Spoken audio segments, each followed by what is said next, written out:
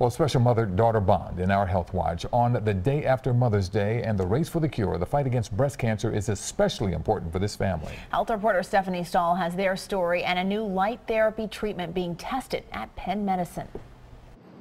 Terry Guthrie and her daughter, Sina Hill, try not to dwell on their bad luck.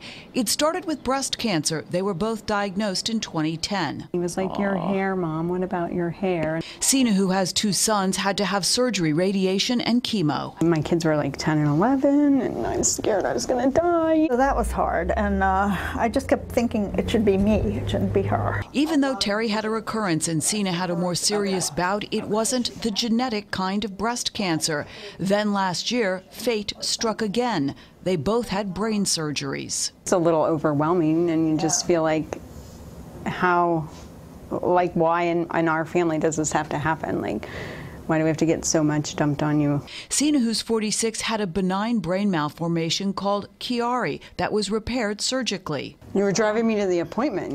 I know, and I was all over the road. Terry thought she needed new glasses, but it turned out she had glioblastoma, brain cancer. Hi. Hello. How are you feeling? Penn neurosurgeon John Lee operated using an experimental fluorescent dye. And we can see the tumor just literally glowing in front of our eyes. The illumination allows surgeons to more precisely remove the cancer while sparing healthy tissue. That's been a wonderful technology to find the tumor and then to look for margins and try to improve our outcomes. I was delighted to have it because I think he got most of the tumor out. Terry, who's 69, is getting radiation and chemotherapy, and even though she's facing bad odds, remains optimistic. I've had a really good life. That's I think the first thing I said to you was, I'm really okay with it.